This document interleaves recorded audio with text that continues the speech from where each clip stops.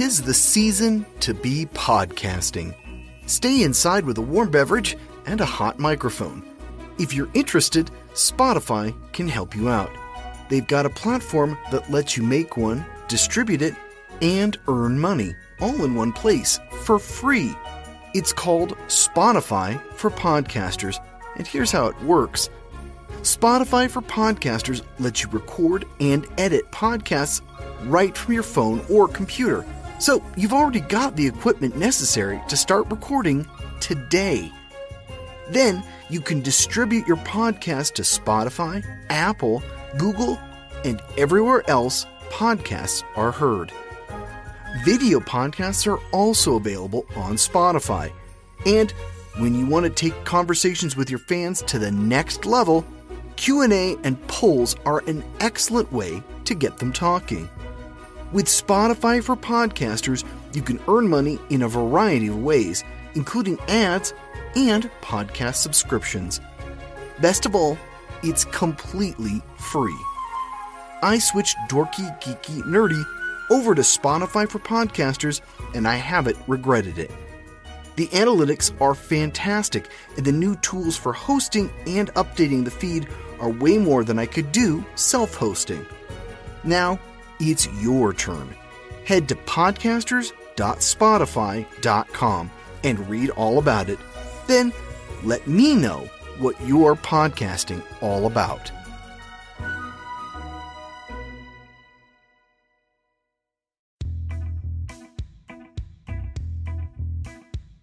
Yes, who are you going to call? Hey team, I'm Brian Rollins, and this is the Dorky, Geeky, Nerdy Trivia Podcast. We're closing out October and Halloween with the beloved comedy classic, Ghostbusters. 30 dorky, geeky, and nerdy questions to enjoy by yourself or with your friends at a Halloween party. If you need some rules, check out dorkygeekynerdy.com/rules. Grab your proton pack and let's hit the road. The Dorky Round. Number 1. Which TV series had its principals dress up as the Ghostbusters in 2017?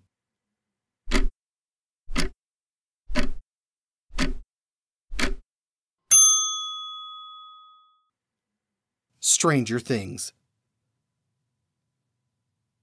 Number 2. What was the title of the cartoon spin-off in the 1980s?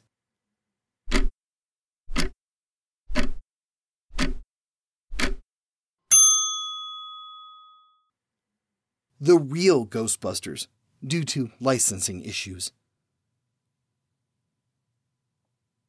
Number 3.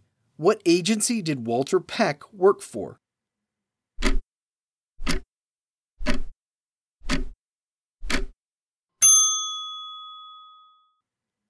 The Environmental Protection Agency, or EPA. Number 4. What rapper had a cameo in Ghostbusters 2?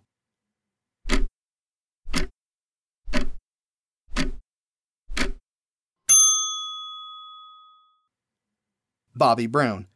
He also performed the song On Our Own on the soundtrack. Number 5. What form does Gozer take in the final battle?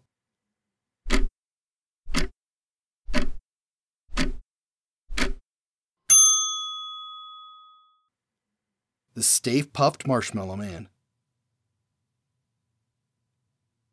Number 6. In what year did Ghostbusters premiere?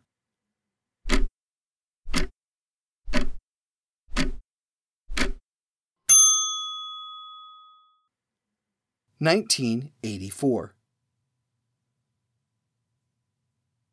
Number 7. Who directed the 2016 reboot?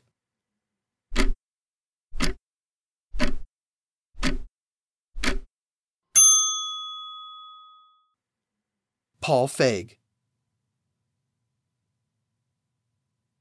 Number 8. Who directed the first 2 Ghostbusters movies?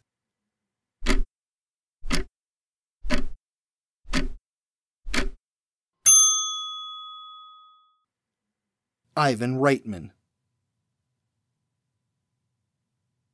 Number 9. What landmark did the Ghostbusters drive at the end of Ghostbusters 2?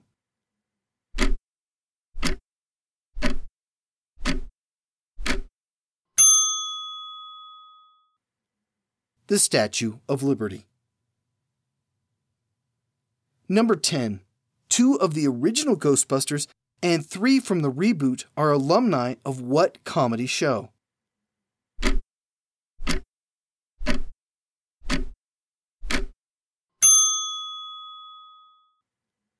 Saturday Night Live. The Geeky Round. Number 1. What artist sued Ray Parker Jr. for plagiarism over the first film's theme song?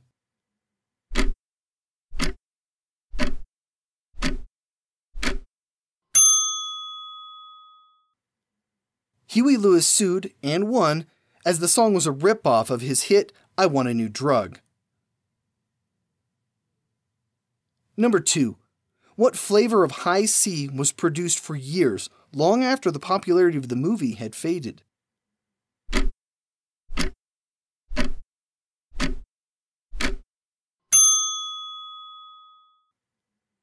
Ecto-Cooler. Number 3. What kind of vehicle was the Ecto-2?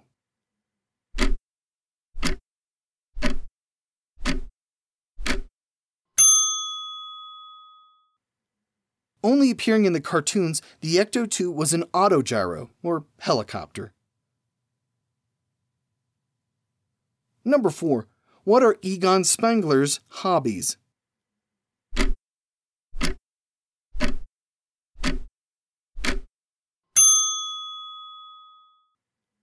He collects spores, molds, and fungi.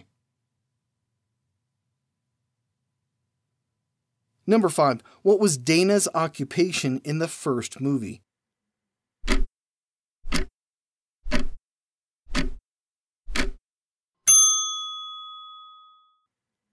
She was a cellist. Number 6. What cultist decided that society was too sick to survive?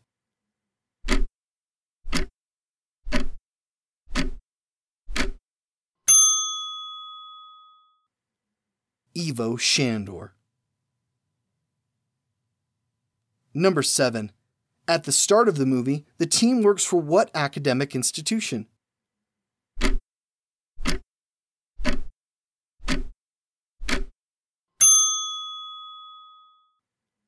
Columbia University. Number 8. Venkman is paraphrasing what ancient leader when he says, "We came, we saw, we kicked its ass."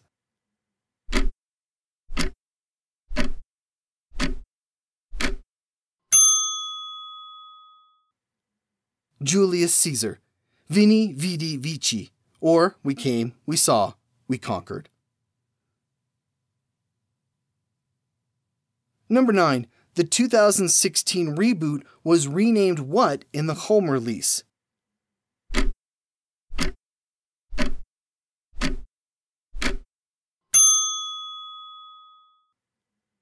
Ghostbusters Answer the Call.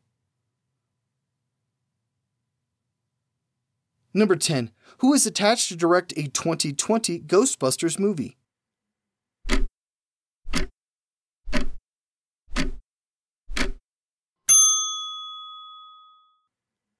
Jason Reitman, son of Ivan Reitman. The Nerdy Round. Number 1. What comedian did Dan Aykroyd have in mind for Peter Venkman?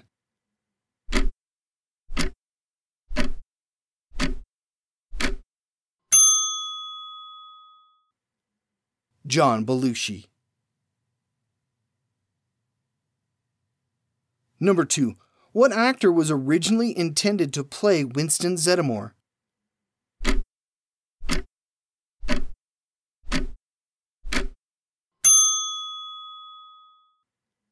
Eddie Murphy. Number 3. What actor was originally intended to play Louis Tully?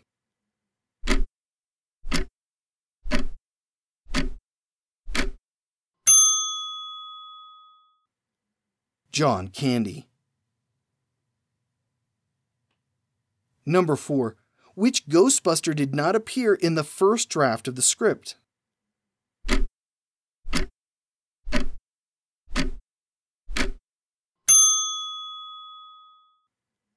Egon Spengler. Number 5. What was the year, make, and model of the Ecto-1?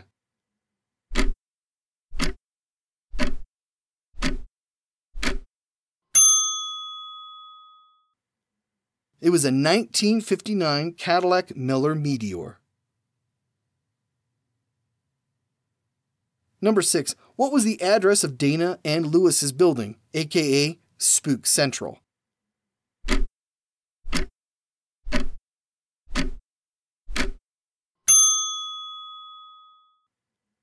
.550 Central Park West. Number 7. Who composed the Ghostbusters score?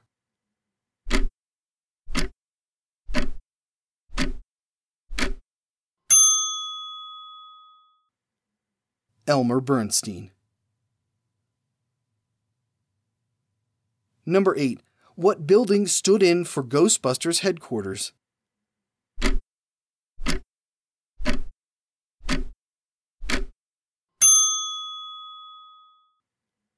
The Firehouse for Hook and Ladder Company 8. Number 9. What was the name of Dana's son?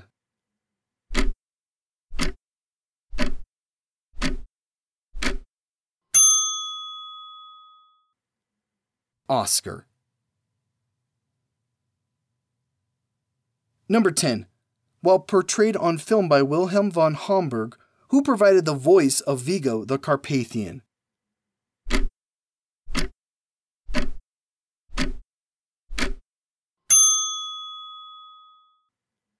Max von Sydow. And we're back to the firehouse for a long rest, a Twinkie, and an Ecto Cooler. How did you do? If you need help or just want more Ghostbusters goodness, check out our Book of the Week, Tobin's Spirit Guide, an immersive in-world guide based on the fictional book mentioned in the 1984 Ghostbusters film. This book features the ghouls, specters, and supernatural occurrences that inspired the fictional tome that the original Ghostbusters consulted. You can pick this or any Book of the Week up at www.dorkygeekynerdy.com/book. It helps keep us going week after week. Speaking of which, here's your clue for next week. What ended on the 11th hour of the 11th day of the 11th month in 1918? A good solid history episode next week, so be sure to tune in. Thanks for being here for 40 episodes of Dorky, Geeky, Nerdy. We're just getting started, and we're looking forward to even more great episodes in the future. I'm your host, Brian Rollins. Thanks for listening.